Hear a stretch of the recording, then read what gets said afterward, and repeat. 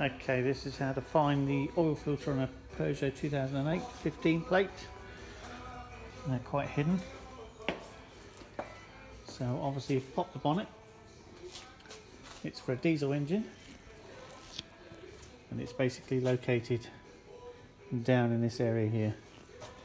So what you have to do is you'll need to pop this little tab,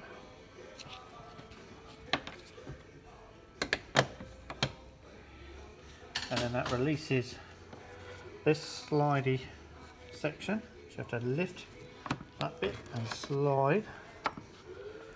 So that's now pulled out of there and gone that way. Then you're able to lift this unit like so. And then now the tube from here goes into the air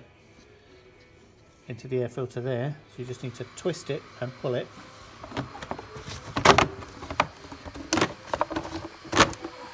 And then that whole thing comes out.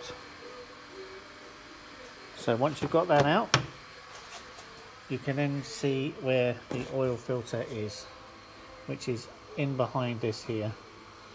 So it's a 27mm size socket, and just anti-clockwise undo that very, very tight, pop the new filter within the cartridge, and then just reverse the procedure, popping that back in again. Hope that helps.